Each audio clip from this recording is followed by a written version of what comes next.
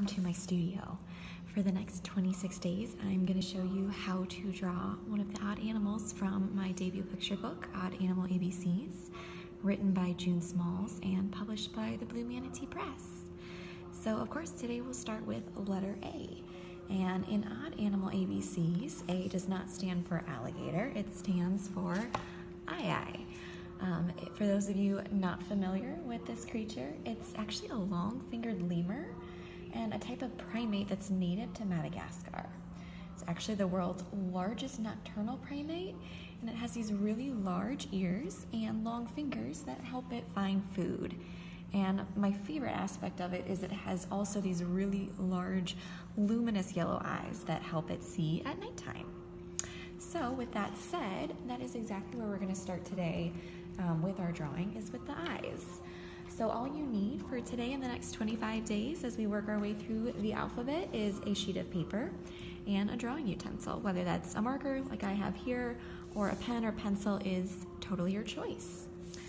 So as I said, we'll begin with the eyes. So I would start about on the top third of your paper and slightly over to the left side, because as you can see in my drawing here, we're going to have him hanging on to a tree trunk, so you want to leave a little bit of space for that.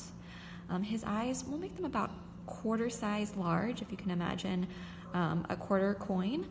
So start again, top over slightly to the left, and draw a large circle. Does not have to be a perfect circle. And then maybe about inch and a half, their eyes are fairly close together. Draw a circle of approximately that same shape. From there, we're going to draw a half circle for the eyelid on each. And then the letter C, this will be the pupil. And then simply come in and fill that circle, that half circle, that letter C, about halfway in. So it leaves a little bit of whiteness to give their eyes a little glimmer. And then about a couple inches down from where their eyes are, I'm going to draw an upside down triangle. So first start with a line across, and then bring it to a point at the bottom. Next, we're going to draw its snout. So simply a diagonal line from the corner of the nose on this side, slightly in, and again on the other side, diagonal up, slightly towards the middle. From here, if you wish, you can add nostrils, just a couple half ovals on either side of the nose.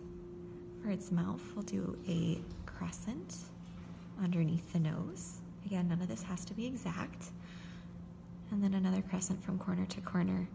Really, you can make him have whatever expression that you want. I'm going to make mine happy. From here, I like to add some expressive eyebrows. They have a lot of long, brown, coarse hair, so a few strands above the eyes. And then we'll do the ears, of course. We talked about how big the ears are, so kind of a rounded triangle shape above the eye. And then on the other side. And then I like to come in and do that same shape, just a little bit smaller inside that original ear to give them a little bit of depth. And then my favorite part, we'll start to fill in some of the hair. So I'm going to do it across the top first.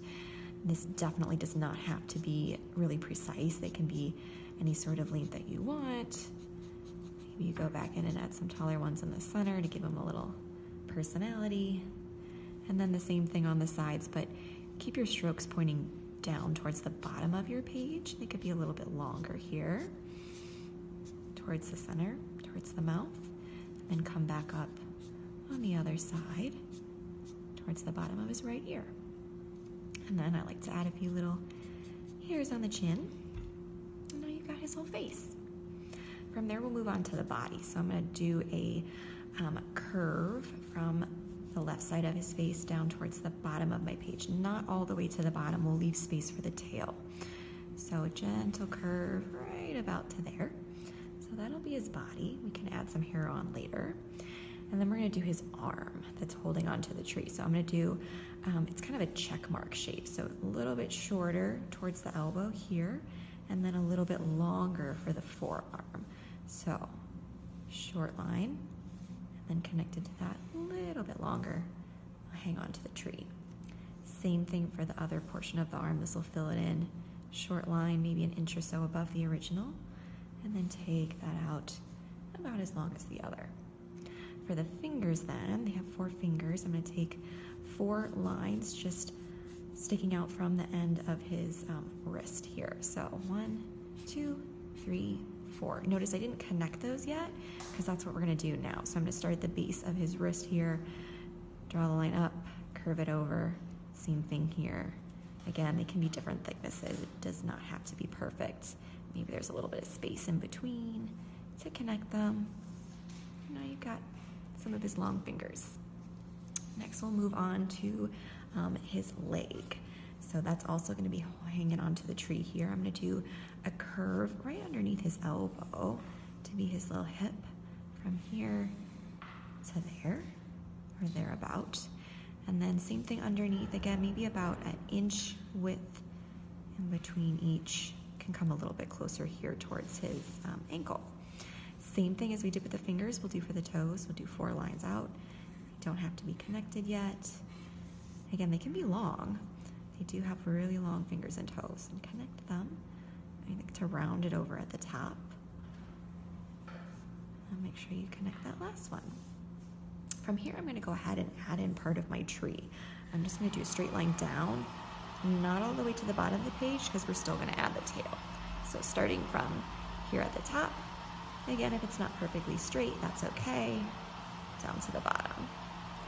We'll start filling in the other side here, maybe draw a little bit towards his ear, fill that in, make sure he's actually hanging on to it with his fingers. And there's part of our tree.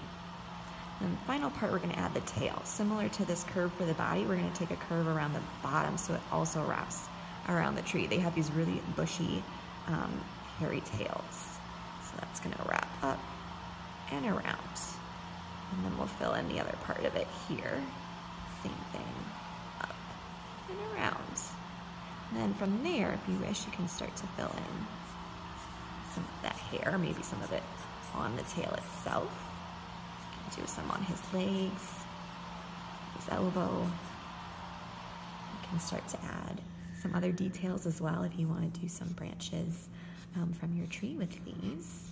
You can get creative with this part here. And then final touch, I like to add a few little hairs coming off of his ears. Again, gives him a little bit more personality. So there is your eye for today, and next time we'll do letter B. So check back in for what odd animal we'll be drawing for letter B.